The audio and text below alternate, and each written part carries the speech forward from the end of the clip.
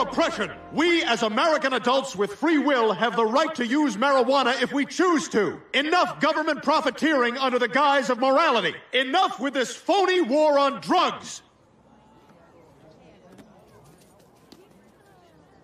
You know, you're going about this all wrong, Brian. If you want to win people over, you can't just drone on like Ben Stein. You've got to have a little more showmanship. Here, watch.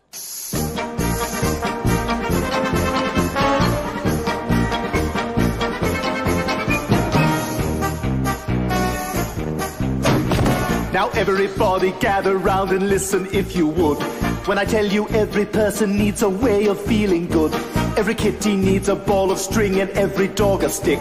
But all you need is a bag of weed to really get a kick.